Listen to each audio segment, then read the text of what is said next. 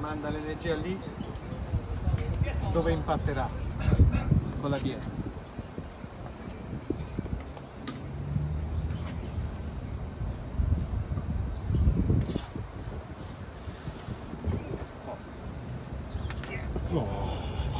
Qi and Qi Gong. Senza supporto, senza appoggiare. 如果你当手上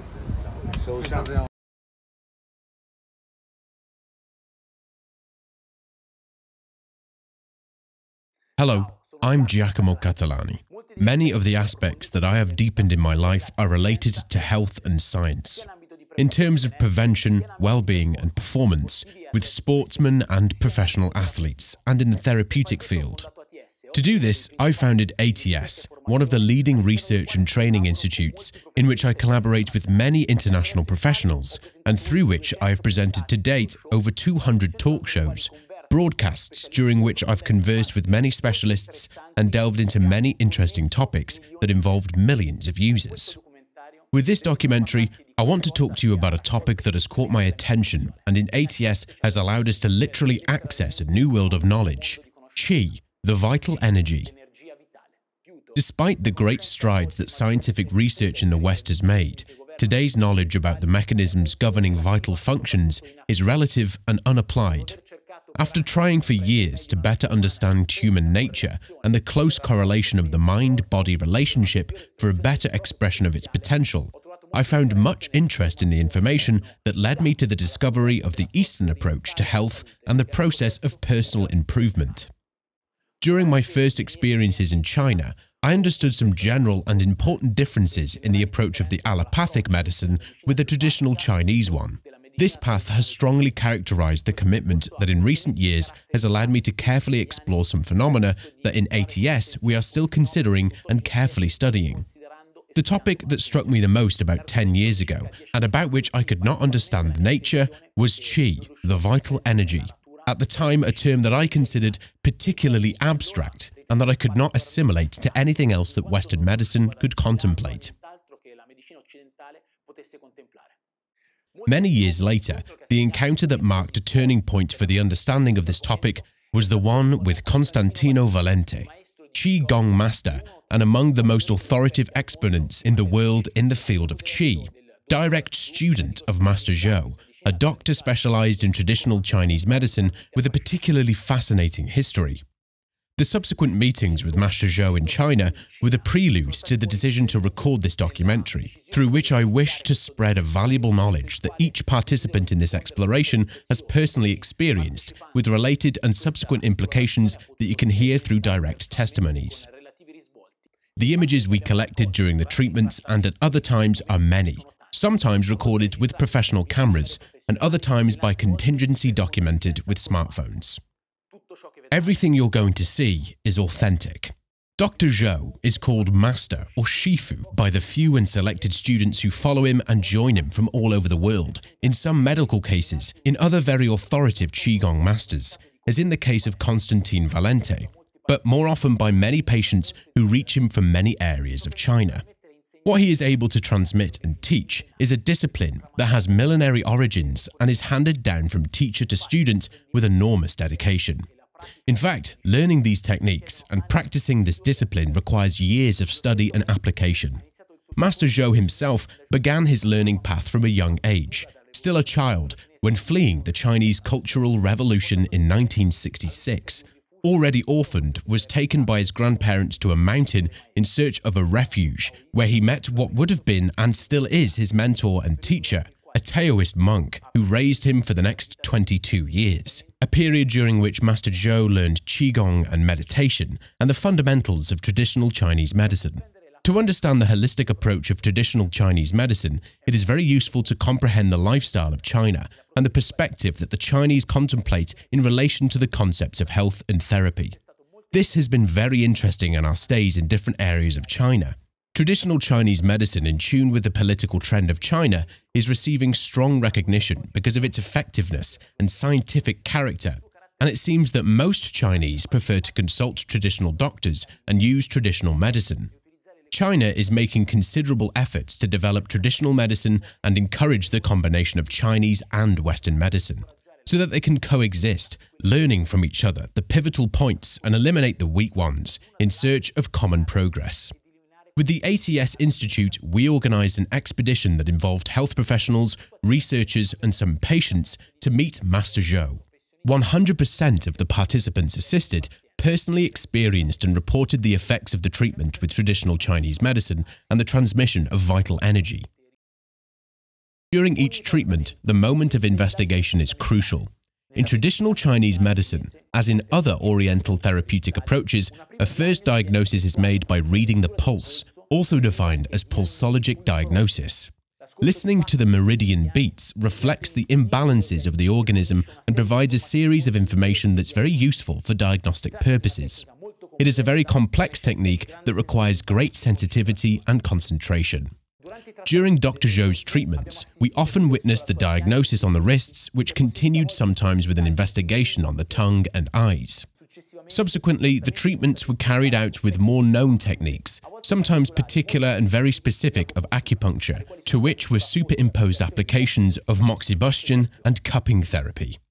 Treatments take more or less time, rarely less than 40 minutes. The moment of the transmission of qi, of vital energy, is always particular and shocking. The perception that 100% of the people involved reported is defined as a discharge or a strong vibration, similar to an electric discharge. The benefit, according to Dr. Zhou, is the improvement of the internal energy flow of the person involved, capable of making it stronger and healthier. At this point in the treatment, the master prepares to transfer his vital energy to the patient, a practice called energetic, during which he carries in various parts of the body the qi, the vital energy, depending on what he deems necessary for the specific case of the patient.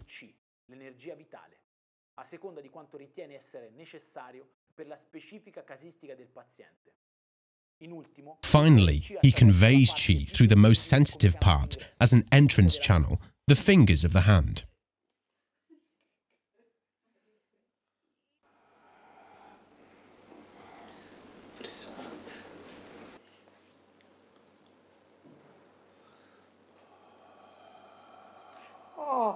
Oh Dio, tutta la corrente.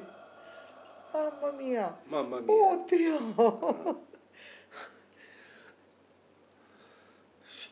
Oh Dio.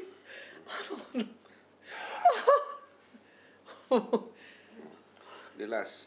Oddio, Dio, non hai provato una cosa del genere. Poco. Poco, No, adesso. Tanto. Ora te ne dà tanta.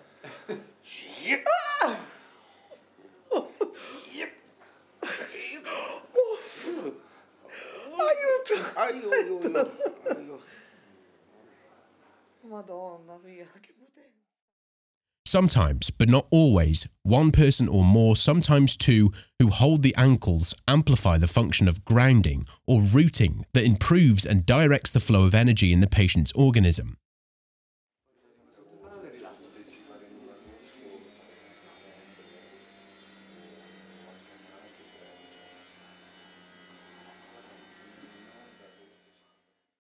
The discharge is dense and powerful, and although similar to electric shock, it is persistent in duration, does not involve physical contact, and varies in intensity depending on the choice of the therapist.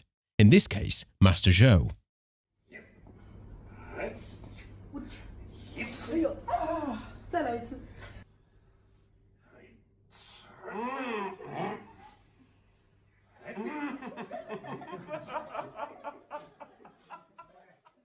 The reactions during and after the transmission of Qi are very subjective and particular, and above all, generated in all participants a strong interest aimed at deepening the concept of vital energy. From that moment, we began to study and understand how and where our bodies collect energy and can transmit it, a phenomenon that was explained to us by Dr. Zhou, possible when a high degree of awareness and a deep psychophysical alignment is reached. Qi Gong, together with meditation, are the activities that Master Zhou has practiced daily for over 50 years. The practice of Qi Gong serves to collect energy of the environment at the point defined as the energy tank of our organism, the dantian that is 7 centimeters below the navel, home of the Jing. The second dantian is located at the heart level and is the seat of Qi, and the third in the Shen's headquarters, the mind.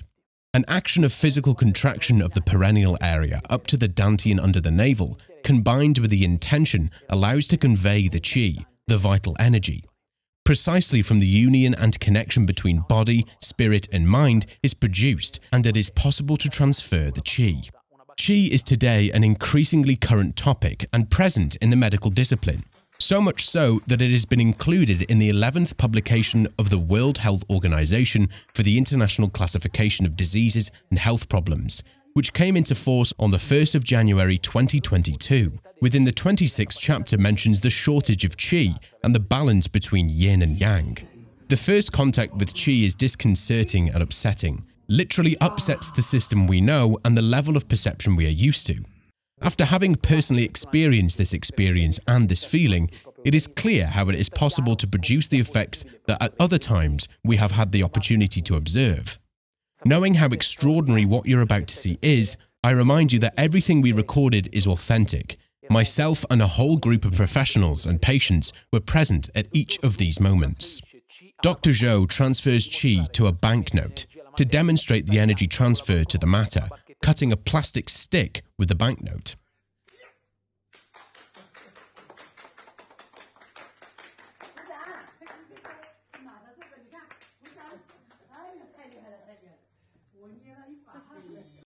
After explaining the numerous potentials of Qi and the body's ability to expel humidity through Qi, Dr. Zhou is preparing for the energy transfer.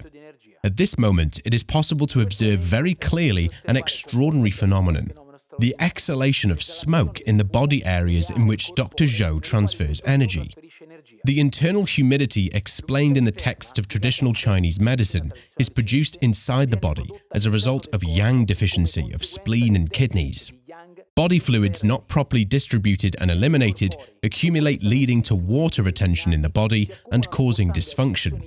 The symptoms of the presence of humidity are numerous, including fatigue, heaviness, absence of thirst, weight gain and much more, until it turns into a real chronic fatigue syndrome.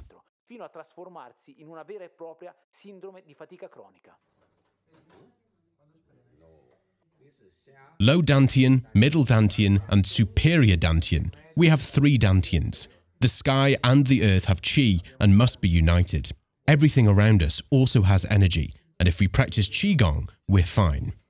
Further phenomena, which we have observed on several occasions, are related to the movement of matter through Qi.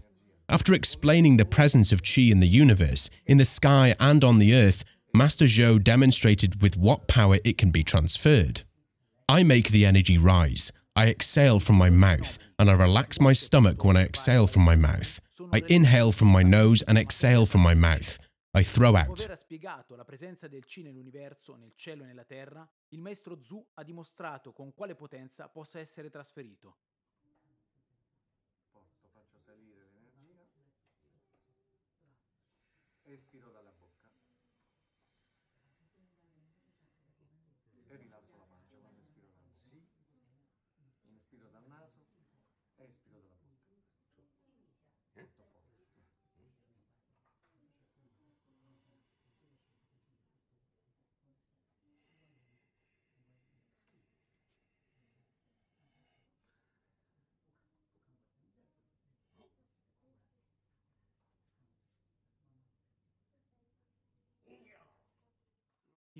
The phenomena we have observed are the displacement of ash and in some cases of small objects, such as a stick.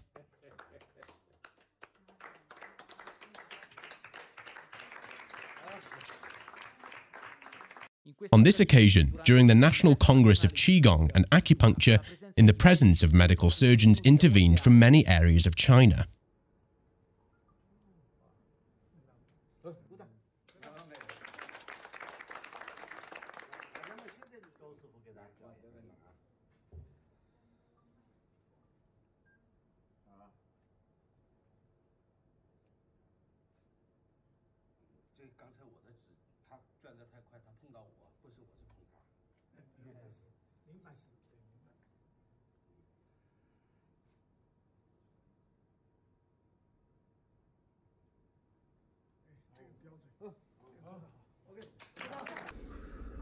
Another particular phenomenon that we could observe during a therapeutic treatment is the elimination of yin from the body, manifested through the expulsion of a real energy bubble.